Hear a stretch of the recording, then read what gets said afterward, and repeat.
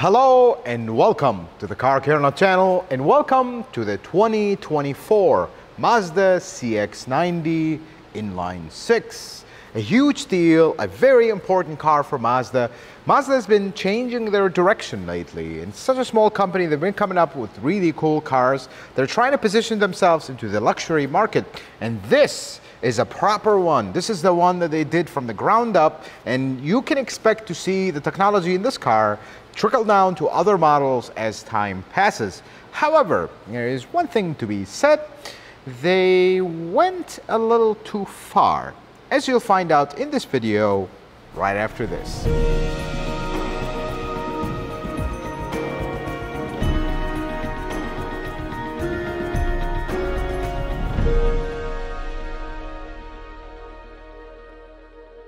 Let's start with our technical review under the hood, and underneath all the sea of plastic covers is a surprise that not many people anticipated in 2023-2024 model year. An inline 6-cylinder engine, an engine that we thought was being phased out because it's simply too big to fit in most cars, but here it is.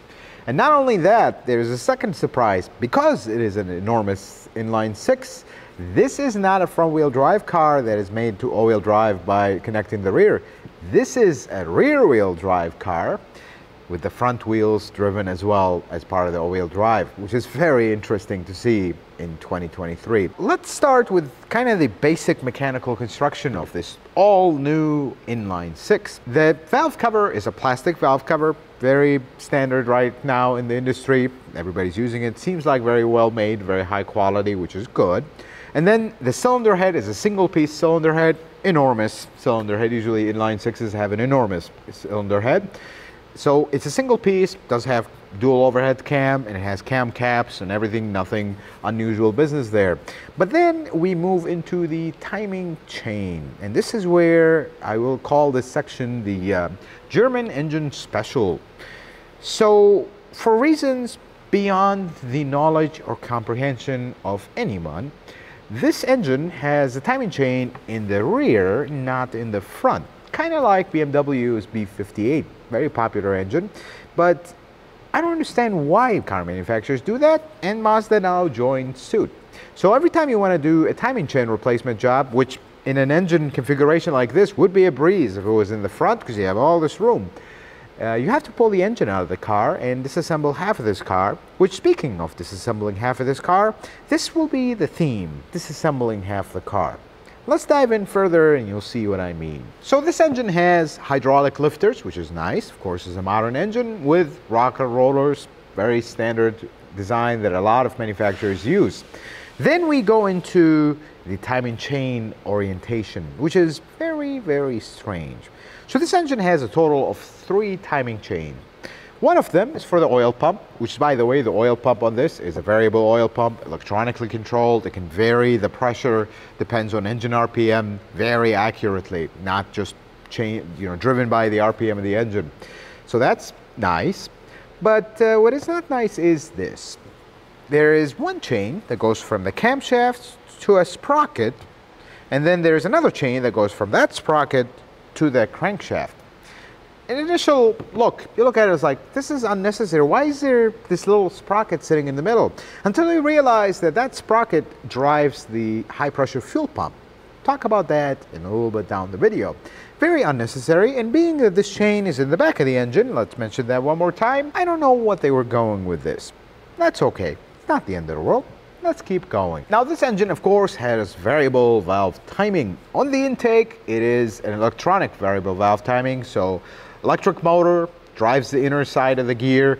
When that motor speeds up, the inner gear turns the outside gear and it advances the timing. If it slows down, it does the opposite. And if it spins at the same speed as the camshaft, we're at base timing. This design sounds like a disaster waiting to happen, but actually it's been out for a few years and it's proven pretty reliable. Except on this one, because it's in the back, it's extremely difficult to get to the motor, so I guess that takes that away.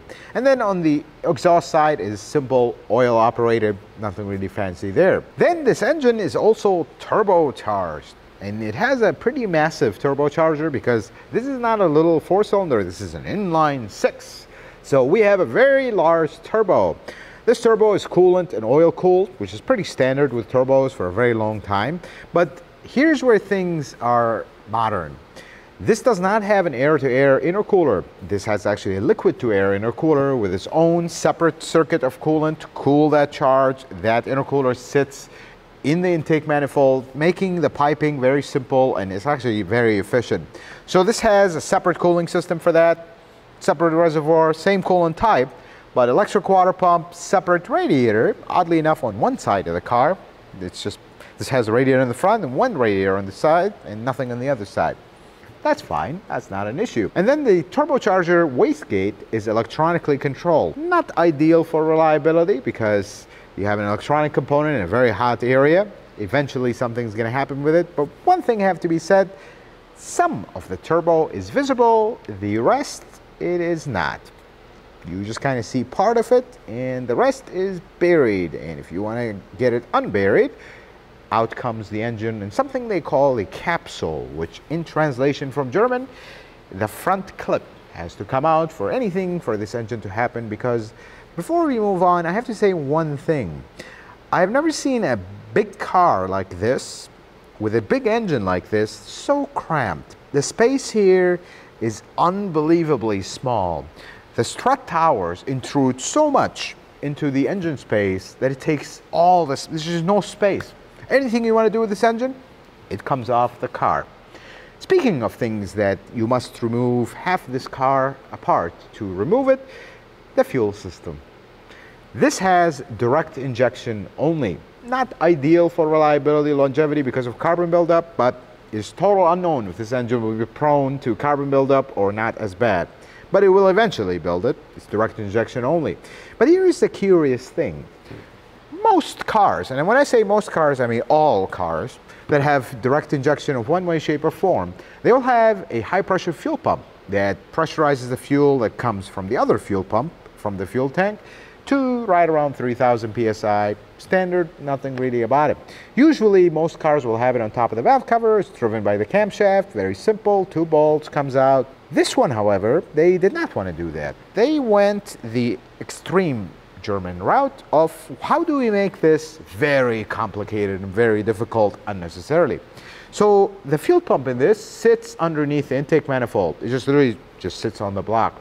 Do you remember we talked about the timing chain, that one sprocket? That was actually a shaft that in a very complicated fashion spins the fuel pump. So that's not too bad, right? Okay, so you have to remove the intake manifold to remove the fuel pump. Not the end of the world, except it is. Because to replace the high pressure fuel pump on this car, you have to remove the engine out of the car. And I guess that's the part where things really start to go downhill with this inline 6. Anything you want to do with this engine, short from pulling the very nice cover that has the very nice hook on it, you need to remove the engine out of the car, which involves disassembling the entire capsule or front clip.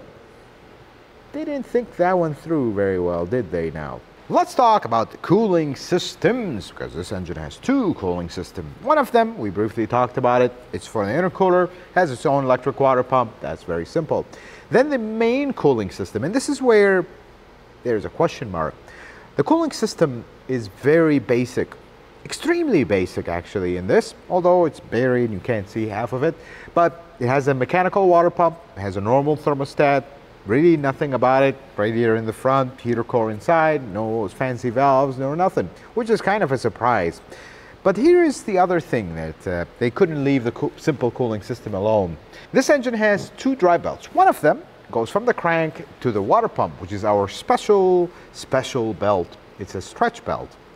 Not special at all, it's actually very annoying. And the second one goes only from the crankshaft to the compressor.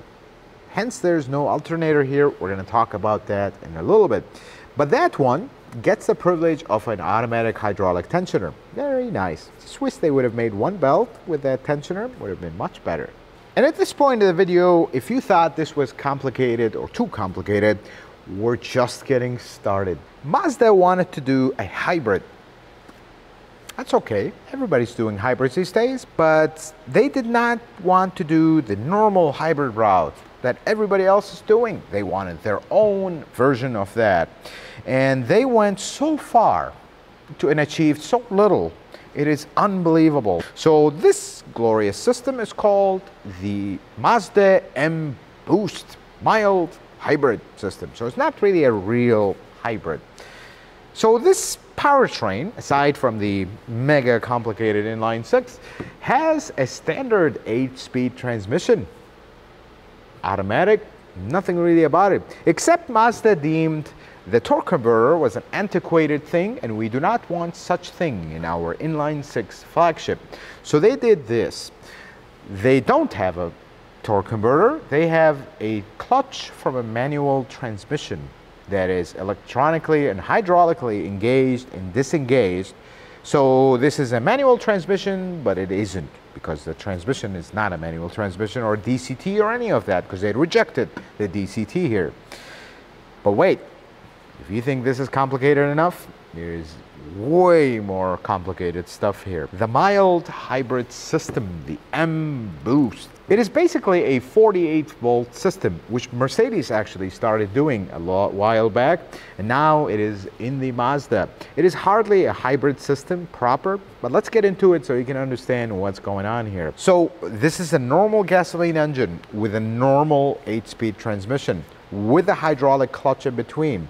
But right behind that clutch, though, there's a small electric motor. And when I say small, it is tiny, unpowerful motor, because it runs off 48 volts, very behind the typical hybrid voltage of 350 plus.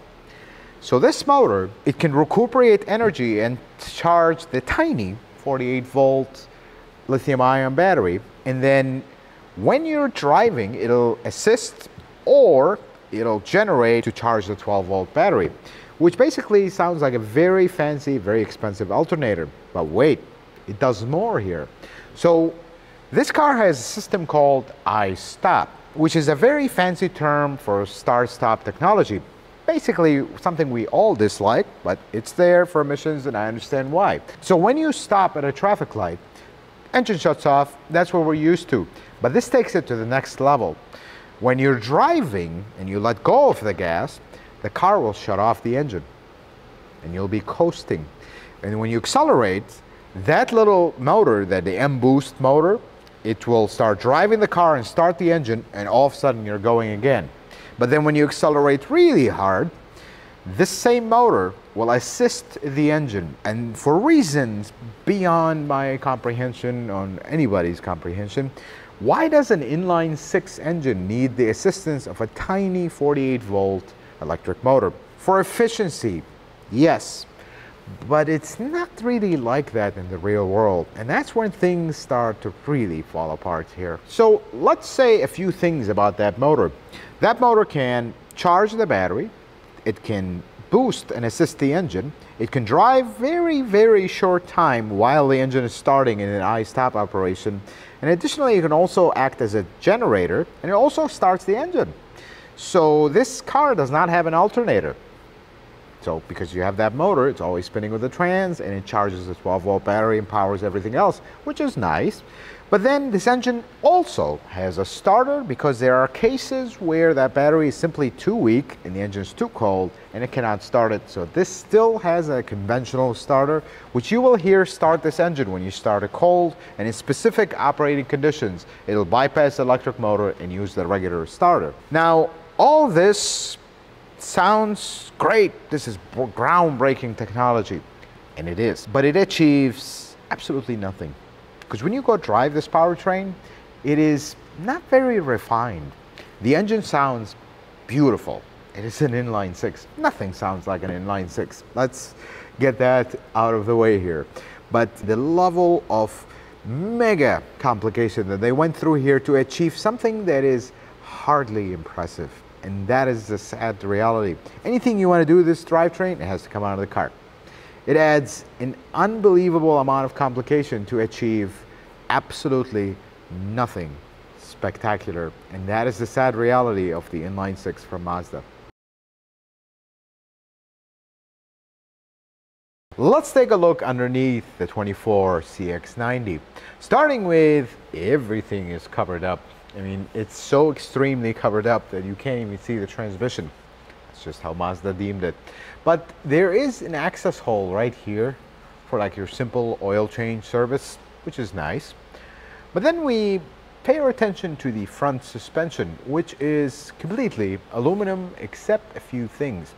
This design is very interesting, and it looks like a rear-wheel drive car with an all-wheel drive added to it, because that's what it is. You look here, you have the shock, which is not air suspension or anything. It has this little contraption that goes over the control arm. Control arm, interesting, is a two-piece, half steel, half aluminum. Don't know why they decided to do that, but that's how they went with it. And then a very, very small sway bar in the link in the front. I mean, this thing is tiny. Ball joint is part of the control arm, which is not the best idea in the planet. Basically, if this ball joint goes out, you have to replace the whole arm, not something separate. But at least it separates easily from the knuckle, which is good. Two-piston caliper in the front. Business as usual. Everything else pretty standard for a rear-wheel drive car. The axle is actually very small. This is an all-wheel drive configuration, and the thing about this engine is the axle goes through the oil pan, kind of like Lexus does. Not the best idea for service later down the road, but that's how they did it for space. Then we move in the middle where you absolutely can't see nothing.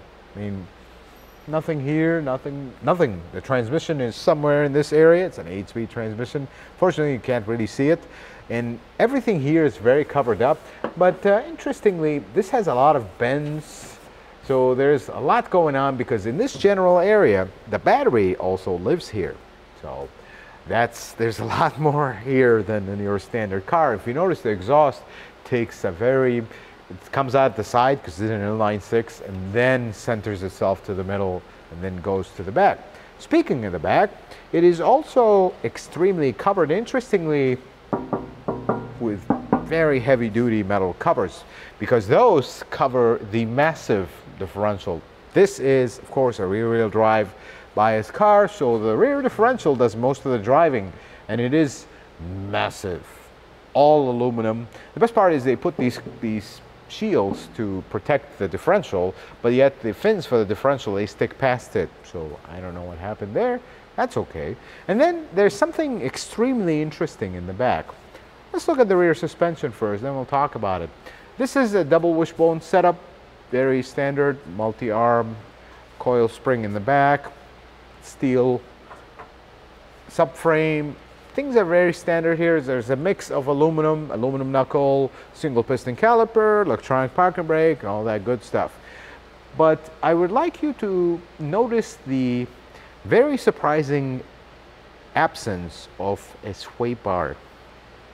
Yes, this car has no rear sway bar, again, for reasons unknown.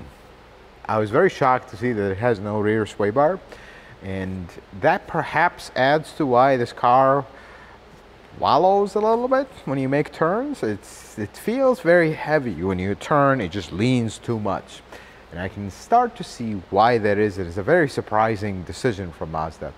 The exhaust is actually very high quality, double wall stuff, and it exits out both sides. And you notice there's no tip that protrudes through the bumper. It just, the tips are right here, and they did that for aerodynamic, because you notice everything's covered up, including the control arms, including the back. You just wanted it to have an almost flat belly, and it does, for that matter, because when the car is down on the ground, this control arm will actually be pushed up, and this will be almost completely flat. This is pretty interesting. Still can't get over why we don't have a sway bar here, but they didn't deem it necessary, I suppose. Let's take a look at the outside of the 24 CX-90. One thing have to be said, this is a very, very good looking car. I mean, Mazda, for the longest time, it's been a minute now, they've been making really good looking car. This one takes things to the next level, folks. I love this front end. I mean, it's not over the top, but less is more in this design. There's little touches that make it special. And look at this headlight. Such a small headlight, but this cutout in it and this light that comes through, it's just is something very beautiful and very eye-pleasing to look at. And then the front here, it's not just flat, it has actually a push inside, then it comes out. It just looks very, very nice. I really like this design of this car. This looks very cool. And then there is, again, less is more. You only have one line on the hood, comes down, same thing on the other side. It's not really a lot going on, but it's very special. This hood is very long, and if you come look at it from this side, it's a very long hood. You look at it in pictures, it doesn't do it justice. It's super long because the inline six and all the complication that comes with that. You look here, there's this little interesting corner of the hood. Pretty interesting how they got everything to work. Fit and finish here is impeccable, that have to be said as well. The wheel is interesting. It's a 21-inch wheel with a 275 tire. That's a pretty wide tire, and you feel it. You feel when you turn the wheel, just it's a big, heavy tire. And then, of course, they do have this buckle design to make it wider, but this is actually wider. If you look at the side profile, this is out and the back is out, which gives it a very interesting profile on the side. And over here, very proudly, inline 6 in a very classy font. I really like that touch. They're really proud of the inline 6. And I wish they would have made it a little bit less complicated, but that's okay. Then we look at the doors. The doors have a very interesting shape. They're very tall, but the window is also very tall. And the side profile of this thing, just, it's a very nice side profile. It's very classy, it's very luxurious. I think the design on the outside is extremely striking, and that is one of the huge pluses for this one. And over here you have this chrome line that runs across. It says Mazda. It doesn't really, usually car manufacturers, they'll put the model here. Mazda put Mazda, and that's what they decided to go with. Then a very interesting shape for the fuel door. Even that, it's not just a box, and it's a push open. It is not a capless. This car does take premium fuel. It is recommended, not required, but that's what they went with. Then we roll around the back, and the back looks very nice. You know, they changed the head. You can tell that there's a new design language, and it's almost like a bubble. You notice this surface is slanted this way, and then it comes down. It looks super nice, and that's what they're calling their new drivetrain E Skyactiv G. I suppose that's just marketing names, I suppose.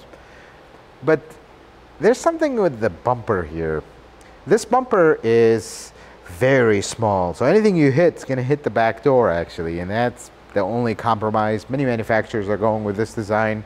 And there's no physical holes for the tailpipes. You don't really see them. They're hidden inside.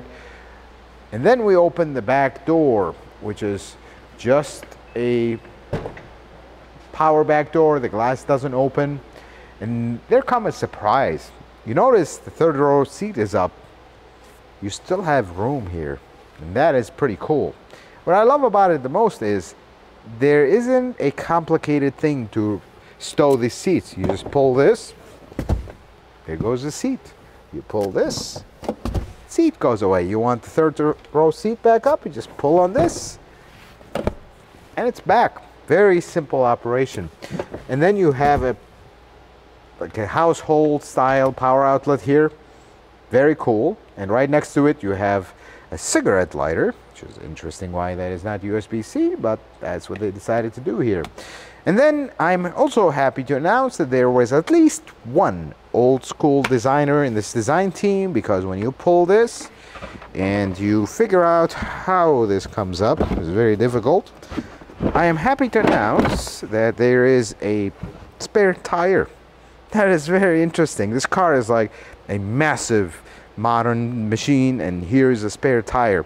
Very cumbersome to get out though, that have to be said. In this whole thing, you have to disassemble it and push this. So I guess he was not a very popular fella, the one that wanted to put a spare tire in this, because that's what you have to do just to open the compartment.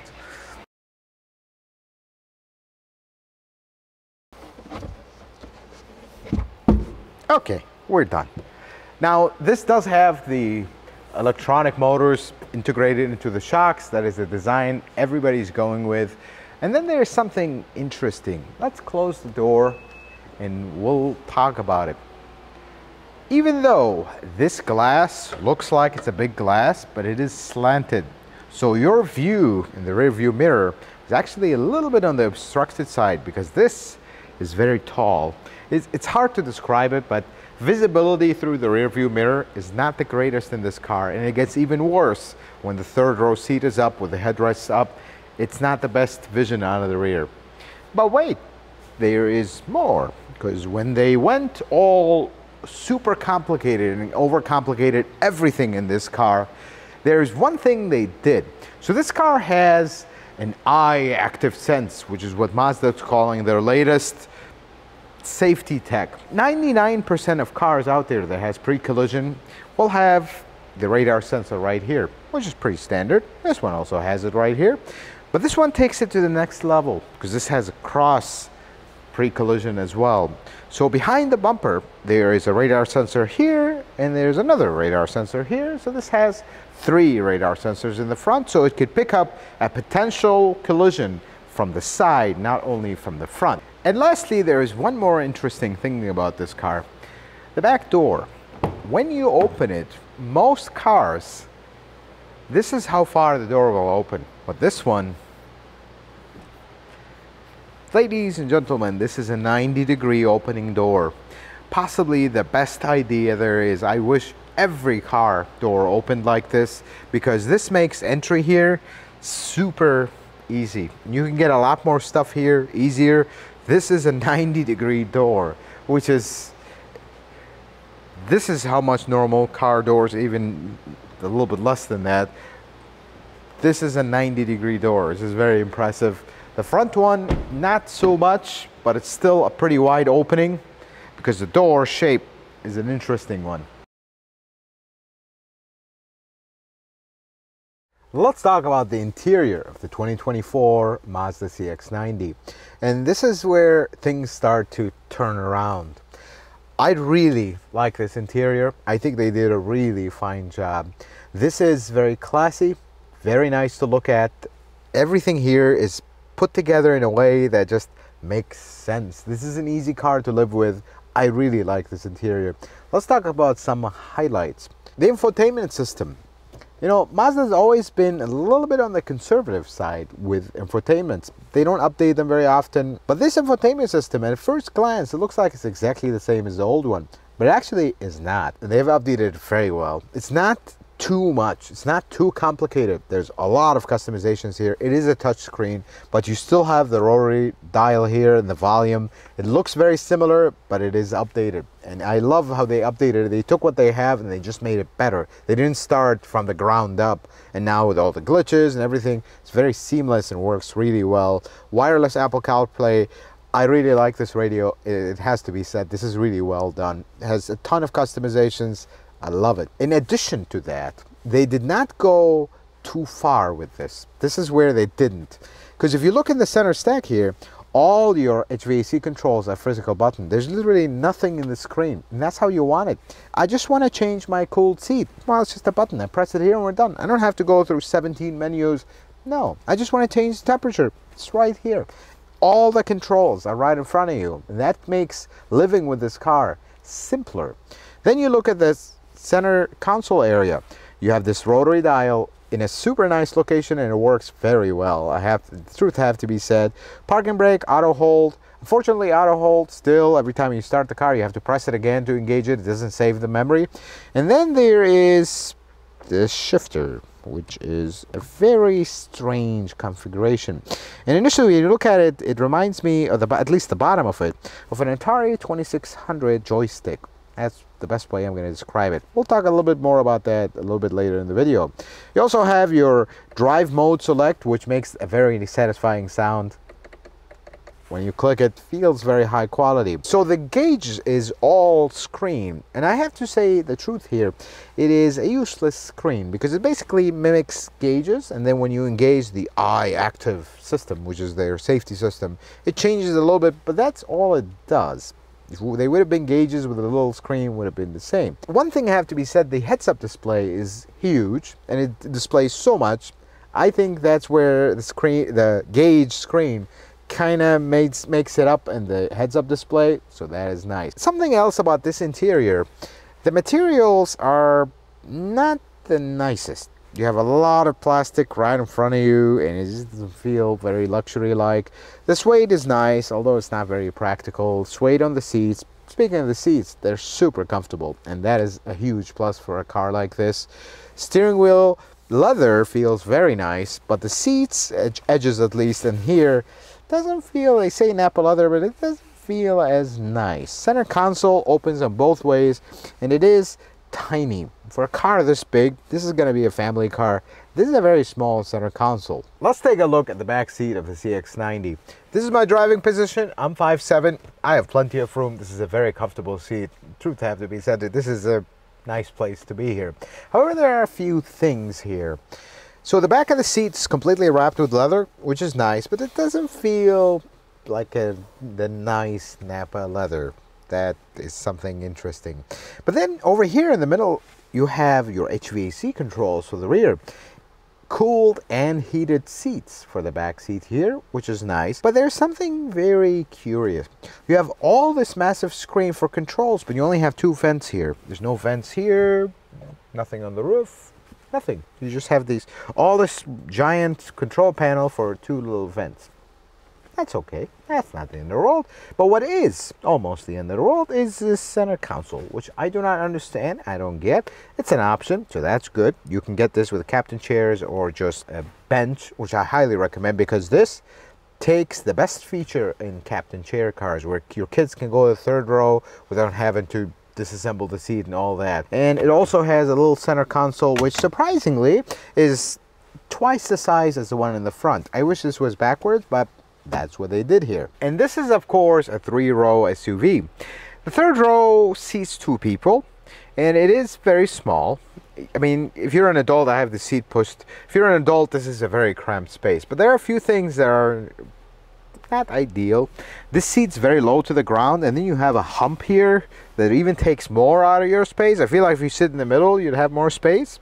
I hope that makes sense. But then there are a few things that are very interesting here. You have a little vent actually on both sides here, HVAC vent. Wish this vent was like on the roof for the 2nd row seat. Would have worked better, but they don't. But they also have a USB-C here, 2 of them, 1 on each side. So at least when you're cramped here, you have some amenities. Better than nothing. Let's talk about some things I do not like about the 2024 Mazda CX-90. Unfortunately, there is quite a few things here, folks. First thing is, let's forget about the complications of how things are made. Let's talk about the basics. The doors. You open the door, it feels extremely flimsy. The handle, the sound it makes, you close the door, it feels like a very cheap car. Nothing is falling apart, but they could have intentionally made the doors feel heavier, intentionally made them make a nicer thud, because that's really the first thing any luxury car buyer is going to do. Open the door, look inside. It just doesn't feel like a luxury car. It feels actually lesser than an economy car. That's how it is. When you close the door, the bottom trim just rattles and shakes. That's not very good. Not the end of the world. Doors not falling apart anytime soon, hopefully. But then we move to the next thing. In their pursuit of making this unique and special, luxurious, the shifter. It is possibly the most annoying shifter I've ever seen in the automotive industry. So that travel from park to reverse neutral, it is unnatural. It takes you a minute to get used to it. It's very clunky. I wish they would have just made the same orientation as all other Mazda models, or just make something a little bit better. This is probably the worst one that I have seen so far from all the cars we've reviewed. And then there is one more thing. Luxury cars usually will take their base, like the economy models, and make them better. You want to lock the doors. Of course, this has a smart key system where you touch the handle, unlocks, you swipe your finger, it locks, but only has it in the front doors. And here's a $60,000 car with no rear locking or rear sensors to open the door and lock it.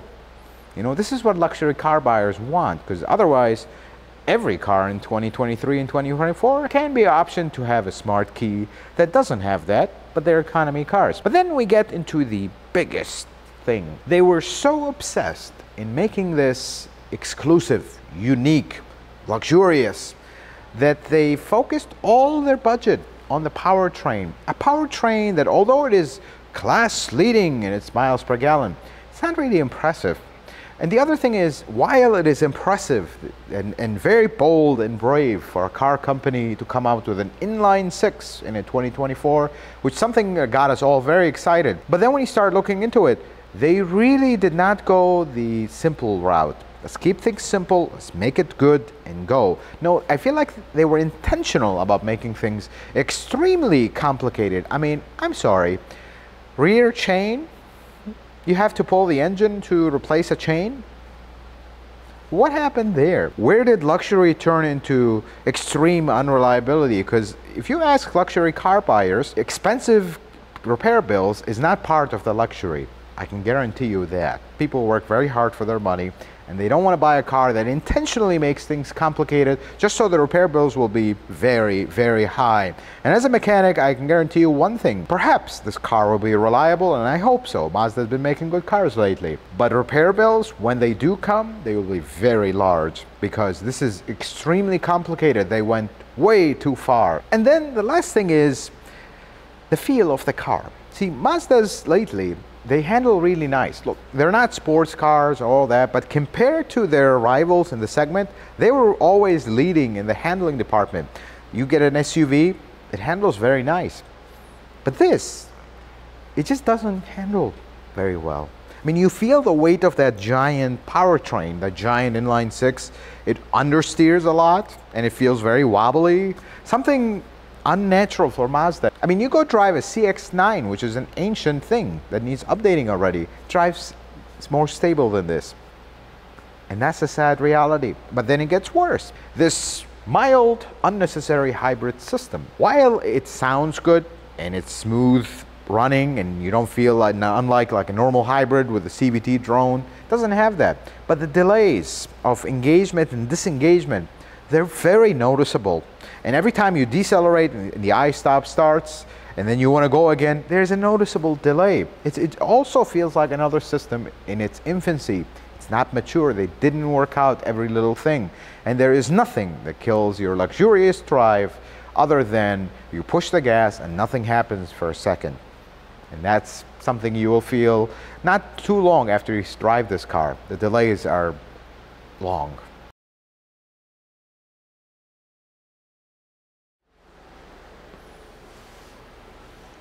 We're gonna have to sit down and talk about this one.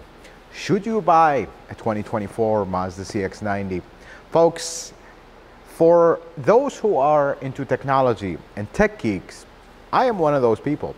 This is a marvel of engineering. They really went to extreme lengths to make this something truly special. But unfortunately, we live in the real world, and this is a car for the masses. And when the real world comes in, this is simply too much. It is too complicated. They did so many things that are way too stretched past what is normal just to achieve this luxury or exclusive status. But unfortunately, that translates into extreme expenses. I mean, anything you do with this engine, it has to come out. It is so cramped, so complicated, there's so much going on that achieves almost nothing. If this would have had just a normal inline 6 with a normal 8-speed transmission, it would have been perfectly fine. But all this complication of this mild hybrid system adds nothing. Because I'm sorry, even though it's a class-leading gas mileage of 25 miles per gallon, it's hardly impressive. Because you can go to any hybrid in this segment that probably gets better gas mileage. The only thing this has over a regular hybrid is this drives nicer. Feels like a normal car. However, that does come at the price of the delays. I mean, the delays can be extremely annoying and sometimes, dare I say, alarming. You're merging into traffic and you need to really accelerate a little bit harder. The delays will get you, and that is the downside of this overcomplicated system for nothing. And as a mechanic, I will say this: I hope the reliability will be good, but I'll tell you one thing that I see. When this gets older, and it's a machine just like everything else, even if it's built very well, something will happen that will need taken care of, and the repair bills on this will be extremely expensive because it is extremely complicated, unnecessarily I might add. And I feel like they really wanted to do the luxury car theme, but they followed the wrong example. They didn't follow the example of Lexus, Acura, even Infiniti, Genesis. No, they didn't go that route. They went the BMW, Mercedes-Benz route. We're going to make everything very complicated, very exclusive. It will make every tech geek get very happy until the car runs out of warranty, and then the question mark. And it is a question mark. Reliability is a big question mark for this car because there's simply too much going on that achieves absolutely nothing special, in my opinion. Folks, I hope this video was helpful and informative. I hope you learned something new. If you like it, consider giving it a thumbs up. If you're not a subscriber, consider subscribing to the channel. Check out some of my other videos. And until the next video, folks, may the Lord bless you and keep you, and you have yourself a wonderful day.